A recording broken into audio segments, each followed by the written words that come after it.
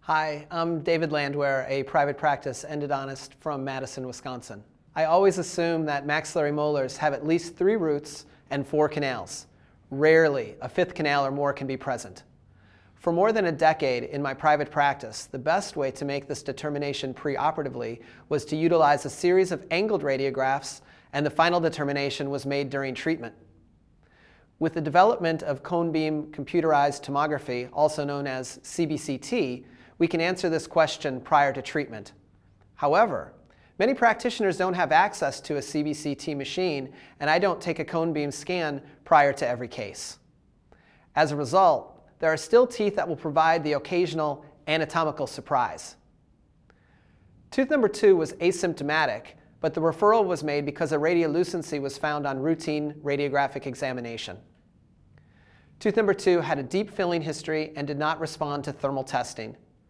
Based on the history and findings, number 2 was diagnosed as a necrotic pulp with asymptomatic apical periodontitis. The risks and benefits of root canal treatment, no treatment, or extraction were discussed, and a good endodontic prognosis was expected. Following access into the chamber, the dentin triangle was removed with a 2008 vortex orifice opener, and the glide path was enhanced with a ProGlider.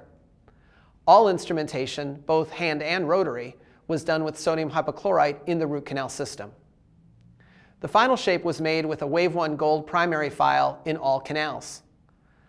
As always, I completed an extensive search for a second canal in the mesial buccal root, but there was no evidence to indicate the presence of a second canal.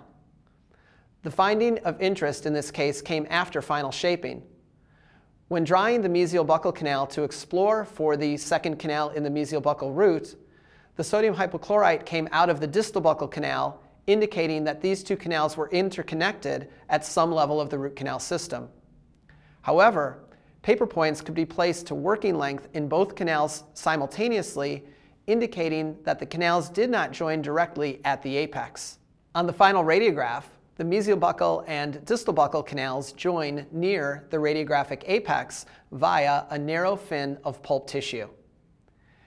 Cases like this serve to remind me about all of the anatomical complexity that we deal with in the root canal system. I always expect to find atypical anatomy in every case I treat. With this mindset and the expectation that there are more canals than I might normally find, I am never surprised by the presence of the so-called extra canal.